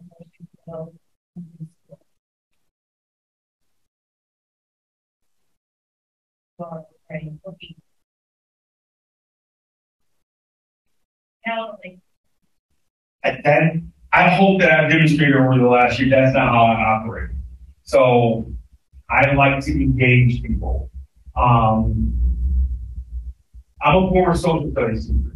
So social studies teachers are trained in strategy around problem-based learning or challenge-based learning, and how do you bring people together and you challenge them, but at the same time you allow them to create organically. I do believe that it's appropriate under 1.3 to talk about, so how are we structuring our middle and high school? Are we achieving the goals that we want in those spaces? Are we structured the way that we need to keep teachers energized and students energized, and to make sure that parents feel like they're still part of the process? That's my job, is to kind of push the organization, the community, and asking those big questions, and then giving you a platform and giving people the ability to facilitate and have those discussions. But what I would say, if you're looking for demand perspective, I think there's an opportunity for us to re-examine what we do. Yes. I want to understand what you were saying. Yeah. I think it's given us a lot of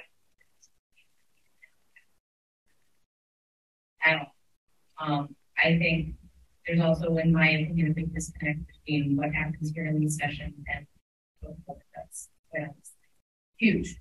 And I think, the vision of a graduate, I think some of these pie in the sky concepts versus what are we doing to set kids up for success once they leave the school district. I would love 5-year data on what kids are doing once they leave the school district and how we set them up for success, real life skills, advocating for themselves, because we've seen kids who have fallen through the cracks within the school district.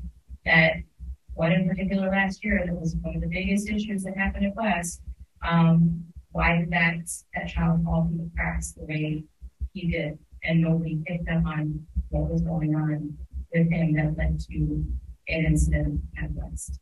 I want to make sure that we are not having these pie in the sky concepts that come through the board, and we are actually setting students up for success after the schools. Because it's just this, random things rather than these key elements to make sure that we are making sure that whatever the path of the student is going to follow is set up for success. In a lot of ways, I think we've done a lot of kids' favors by some of the things that we don't. So I would talk in generalities. So yes, and school boards across the state are going to need people's support in ensuring that there are resources available. So we don't want kids to fall through cracks. Then you have to make sure that there are enough counselors and social workers available so they don't fall into the cracks. If we don't want kids to misbehave, it's not as simple as saying, behave. Some kids need to be taught how to behave, and there are ways that we can teach those skills, but that costs money. And it takes, we can find the time. That's the easy part of it. It's the funding that's going to really be critical in the next few years. And so the exciting part about these conversations I've been having in the community is that we clearly all want the same thing. And there may be, and it's natural when you have public engagement and public enterprise like a public school system, there's going to be a lot of different ideas. That's healthy. But I do believe that everyone wants the same thing. So if I would share with you this. Please know we want to do this work together, and how we can continue to collaborate and talk to each other in a way where it's open, that we're not closing down ideas. I think a great example of that was tonight, where we've embedded another model zone with our IEP goals. That's how I like to operate and engage with people. When we do it that way, I think we come up with a better conclusion and product for kids. Because this is not about adults, it's really about the students. And so if we can listen to one another and play off of one another and utilize the great minds that are in this room so we can achieve what we all want. And I'm very optimistic that will happen for us. I will stick around, but it's almost 8 o'clock. If you have additional questions, we'll do this again. But more importantly, I promised the steering committee and I promised the community that quarterly update data will be shared public. So this is not the strategic plan that we're going to put on the shelf and then it goes away. So quarterly, we're holding ourselves responsible. And the fact that we've decided that it's going to be a 3-year plan, I think shows you that we're about moving in a very urgent and speedy way. December. We'll have data in December. And so we'll bring the steering committee back together and you guys can sit down and say what we're doing well and where we need to step up. Because if you believe in continuous improvement, everything it will never always be good. If we believe in continuous improvement, there's always adjustments we need to make. But I would just say let's embrace those adjustments in a growth mindset perspective. Yes. One of the more polarizing things that happened recently is the human growth and development concept. Is that built into the strategic plan? No. You're still there? No, it's not. Okay. That's why I wanted to ask. Yeah, no, that's a different version. That's not our student. Yes, sir. On that vein, we talked about being inclusive, yet the only option for individuals who are not necessarily on board with certain lessons is to opt out. How does the district feel that that's inclusive? So I'm not trying to be snarky. My question would be, so what's the alternative? So I understand the frustration that you're pointing out. What would you suggest is an alternative that we consider? Well, that was discussed on August 22nd about having alternative lessons and not just like a lump it. Sure. And then that turned into a whole. It did. Do this right away. I mean, that would sound. So do you think that would be a solution to some of the yes. pushback that if there were like yes. parallel curriculum available, and then people would have the ability to select? Yes. That's interesting. Okay. I just, if you're going to walk the walk without being an inclusive district, you can't just say like it or lump it and opt out. That's not. In my mind, there's really inclusive. Right. They're saying they're going to data. Yes, at the end of the school year, and see what percentage of our kids actually opt out.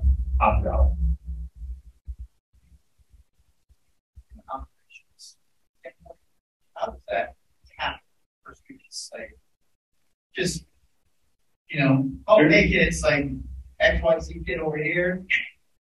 How do you not make them feel marginalized for the choice, depending on who makes the choice of the parent to get better? How does that process happen? There's typically a form that goes on to and at the end of the day, like in the classroom, how do we? To your point, I don't know. Depending on the disposition of the child, I don't know how we can. For some students, I don't know how to avoid them not feeling isolated because, to God's point, maybe a majority of the students. When I think of majority, if there's a class of 25 students and 22 decide to take the curriculum, if you're one of the 3, you may feel isolated.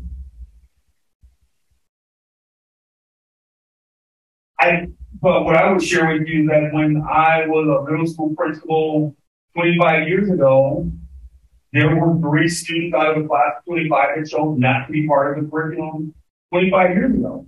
When I took human growth and development 40 years ago, there were 3 students who chose not to be part of that curriculum. I think this is something that when you look at districts across the state that do teach human growth and development, you will always have that there will be a percentage of families who will choose to not have their children go through that curriculum in a public school setting. We have to all acknowledge that talking about a human growth and development curriculum in a public school setting is extremely complicated. And it's complex, and there are a lot of different emotions and family values that we need to honor.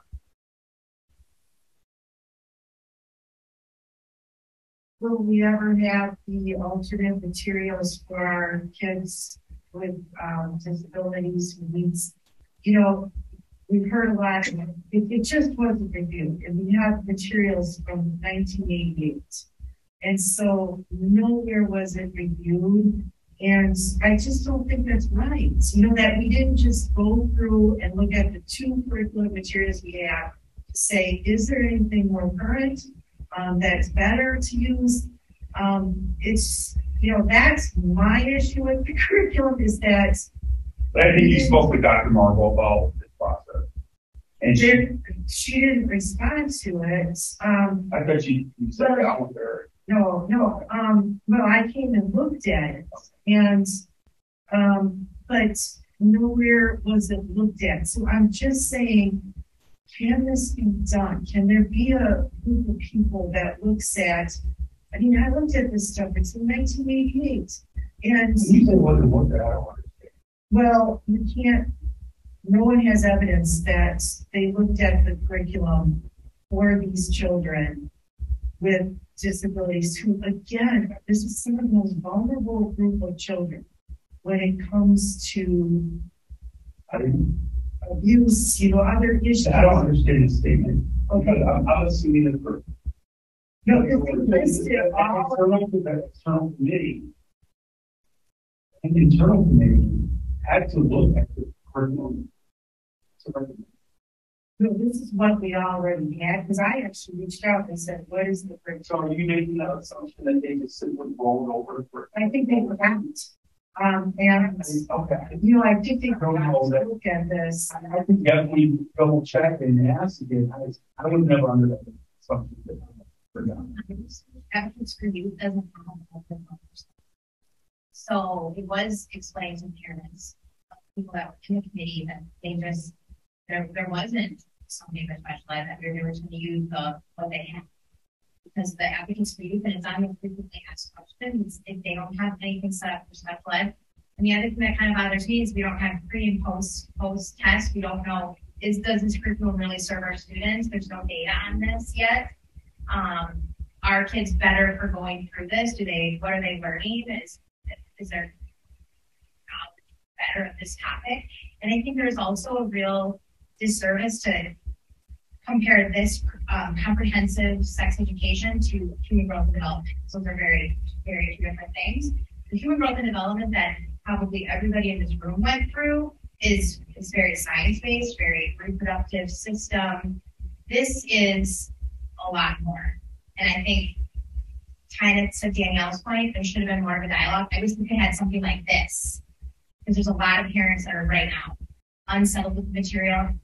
I've been very outspoken about the material. I think if we could have had something like this, I think we could not have a lot of comments out in the public now that if you don't agree with this, if this doesn't agree with your family value, or that you're anti-LGBTQ.